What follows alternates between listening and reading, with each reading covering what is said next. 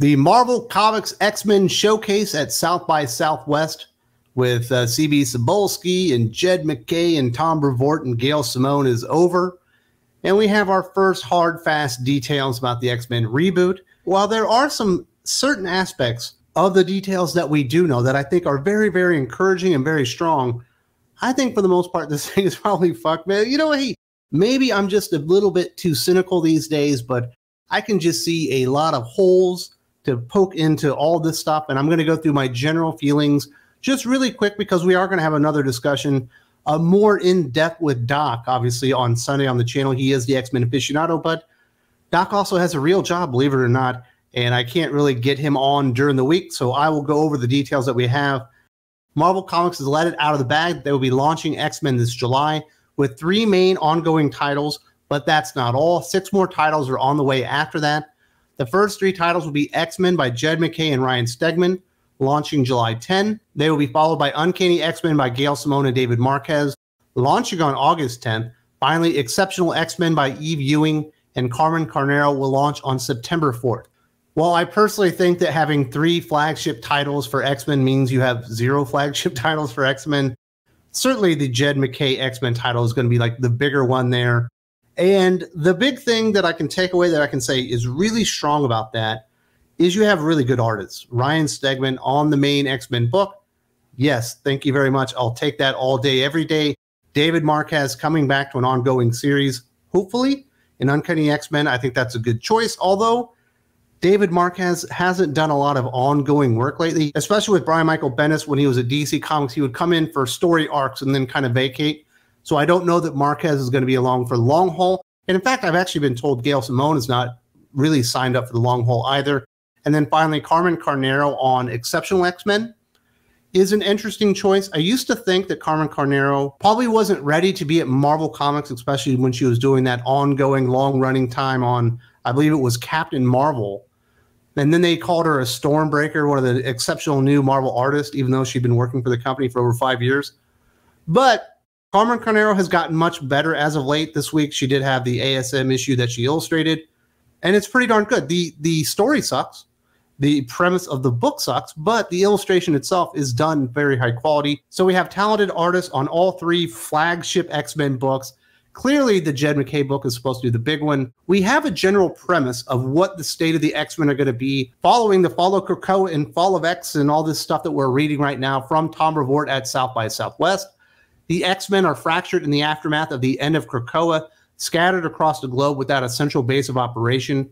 What that means in practice is that all 3 titles carrying the name X-Men are core X-Men series. They all center around one of the major aspects of what the team has been about at different points. This is very much by design. We want to field a wide assortment of X titles with different styles and tones and approaches, an X-Men book for virtually any taste. So the state of the X-Men and the fact that they're underground and they're more hated than ever and scattered to the wind has certainly served X-Men titles and X-Men lore in the past and done a very good job. And it's very effective storytelling. So I do think in the aftermath of whatever happens at the end of Krakoa, them kind of going off on their own paths is probably a pretty good idea. You can kind of tell the Eve Ewing book is going to be like teaching the next generation of X-Men. The X-Men in Alaska, or the X-Men title from Jed MacKay, I guess, is going to be more like the X-Men underground and hiding out. Whereas I believe Uncanny X-Men, which I guess is going to be in New Orleans, is going to be like the team that's kind of the face of the X-Men or whatever. There's some good things about that. There's some promising details. But when you hear that we want to make an X-Men book for everybody, when you try to make something for everybody, it ends up being for nobody. It is supposed to be a line of comic books that hopefully, if you enjoy one, you'll enjoy the other, and you want the full breadth of the entire scope of whatever story they're telling. Obviously, with 9 titles, that's going to be very, very difficult, and that's really the biggest problem with all of this, is they went way too big. There's way too many titles. They should have kept it to 4 titles max, probably for the first 12 months. You know, X-Men, Uncanny X-Men, Wolverine, maybe an X-Factor book, something like that, maybe a mini-series or 2 in there, and then maybe you come back with Exceptional X-Men if things are going really well, and you throw in an X-Force team and kind of build it out that way. Instead of just assuming that the demand is going to be there for this new generation or this new reboot of X-Men, because I do think a lot of people have been very turned off by the Krakoan era, and you don't want to overwhelm them with a bunch of bad ideas all happening at the same time, because you want to deliver X-Men to everybody without any true focus on what you actually want to do with the entire universe. So I do appreciate the idea or the concept that they're using here, but it sounds like the execution is probably what's going to be off with this. Jed MacKay and Ryan Stegman lead X-Men. The tagline for the book is Krakoa is no more. From their new base in Alaska, the X-Men raise a flag of defiance, join Cyclops, Beast, Magneto, Psylocke, Kid Omega, Temper, Magic, and Juggernaut as they assemble against new forces battling for the destiny and philosophy of the mutant species. Mutant business is their business. This is the X-Men book that wasn't hinted at or obviously mentioned within Women of Marvel, because it's not going to be led by a female character. It appears like it's going to be led by Cyclops. Going to Alaska makes sense. You know, that is where Scott was born. He certainly had a lot of adventures there. Jed MacKay is okay. His Moon Knight book is probably the best thing that he's ever done, but he's also the guy that did the Taskmaster miniseries. He's also the guy that was doing Black Cat. You know, if you're reading his Doctor Strange, is it good? Is that what you want to say? I can't say it's good. It's kind of, it's there. You know, and it's not awful, but it's not great. His Avengers book has had some intriguing things about it, but I don't like the Twilight Court. I don't like the Ashen Combine and this new sentient city that's supposed to be the headquarters of the Avengers, whatever. Him writing the Avengers and the X-Men, I think, is an enormous mistake. Way too much on this man's plate. And now he's going to be doing Blood Hunt, where he's launching out and headlining a 60-issue event series at the same time that he's also relaunching the flagship X-Men book. Seems like a lot on the plate of somebody that has essentially accomplished nothing at Marvel Comics or really in comic books, but I guess he must be really reliable and easy to work with. And he is potentially the best of what they have left. He's not Jonathan Hickman. Hickman's still a better writer. I would say Philip Kennedy Johnson is a better writer, but he's not a Marvel guy. He also works at DC Comics. You know, is he better than Chip Zdarsky? I would say right now he's better than Chip Zdarsky. Is he better than Chip Zdarsky was 4 years ago? Probably not. The team is interesting, if underwhelming. Cyclops, yes. Beast, don't know that I'm interested in that character at this moment. Magneto, he's a villain. Why is he on the team? Psylocke, which Psylocke is it going to be? Is it going to be the Betsy Braddock real Psylocke, or is this still the Psylocke that's been split apart? Kid Omega, who cares? Temper, who cares? Magic, cool character. Juggernaut, not a hero. So another problem that we had during Krakoa, they turned all the villains into good guys, and basically there were no villains left for the X-Men to fight, I guess, except for Orcus and a couple of versions of Mr. Sinister. And I think they're making a big mistake not turning these bad characters, these villainous characters back, in my opinion. But we shall see. That's certainly going to be the headline book. I was told that Jed MacKay was going to be writing the headline book, and it sounds like he's going to be on it for the long haul. I hope we don't get AVX2 out of this, because Jed MacKay absolutely loves. He is in love with the idea of crossing over characters that he's writing at the same time to do something to where I guess he doesn't have to think as hard about multiple story elements or storylines. So they're just like, yeah, I'll go combine them all and I have to do less work. At least that's just the way it feels to me as a comic book reviewer or whatever. Gail Simone and David Marquez are on Uncanny X-Men. The tagline is Outlaw Heroes Once Again. The X-Men embark on a new mission. Making themselves at home in the Big Easy New Orleans, the X-Men protect a world that hates and fears them. Join Rogue, Gambit, Nightcrawler, Jubilee, and Wolverine on explosive superhero adventures. Uncanny as ever, the X-Men are back to saving the day mutant style. So it's going to be more like a classic X-Men flavor, but it does have more of a classic X-Men team. You know, Rogue is going to be the leader. Gambit is her husband. He'll be right by her side. Nightcrawler, Jubilee, Wolverine. I like all those characters. That seems like a really good team. You know, if Jed MacKay is supposed to be the headline writer, I would put him on this team personally. But David Marquez is a cool artist, and, you know, it's got some potential. I got no problems with New Orleans or anything like that. But, you know, we got to be honest with ourselves with Gail Simone. You know, when's the last time she did anything good? Actually, you know, let's trump that. When's the last time she did really anything competent? Like, she hasn't had an ongoing series from either the big two in a very long time, hasn't been successful or really relevant to the conversation when it comes to creating storylines or creating characters or creating superhero stories and stuff like that. But the good news is Gail Simone was relevant. She was a big name, and she certainly has written better comic books than Jed MacKay probably ever has in his life. You know, Gail Simone on her best day has probably written a better story than what Moon Knight is. And Moon Knight's a pretty darn good story. It's just been a long time since we've seen that. But I do like the team. Rogue, Gambit, Wolverine, Nightcrawler, Jubilee. You know, all characters that I really like. And I think a lot of X-Men fans really like those characters. So that one should probably be the easiest one to really make work. I do like that they're bringing back the Uncanny name. Hopefully it's not a swerve like it was last time where they just brought it back so they could go into Age of X-Men. And then Rosenberg does a pretty solid job for 7 issues, but they knew they were rebooting it anyway.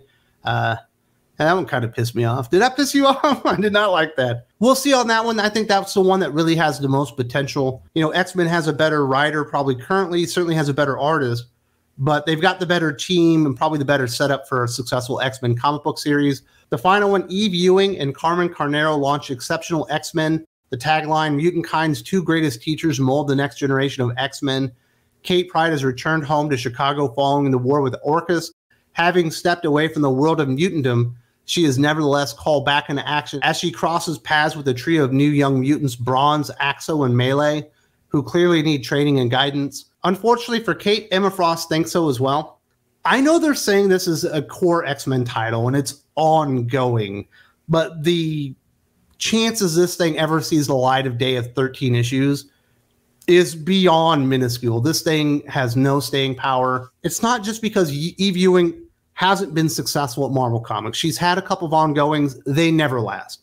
And she's currently on Black Panther, and it was canceled very, very quickly. You know, I thought Eve Ewing probably had a chance or a future within Marvel Comics. You know, she did make Ironheart better than anyone else had done to that point. But after that, she's basically fallen on her face. So not a good writer. Unfortunately, I thought she had potential. It hasn't happened.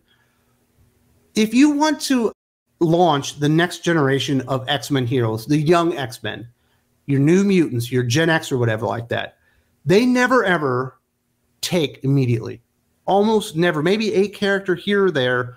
But for the most part, X-Men fans are gravitating towards the long-standing heroes like your Wolverines and your Cyclops and all those kind of characters. So it takes a lot of craft, a lot of skill put into the characters to really flesh them out and make them mean something. And it takes a tremendous amount of patience on the part of Marvel Comics for any of these things to ever succeed. What is the one thing Marvel Comics do not have and haven't had for 10 years? No patience whatsoever. There's no way that they'll ever give Eve Ewing the runway to make this work long-term. These characters won't get over.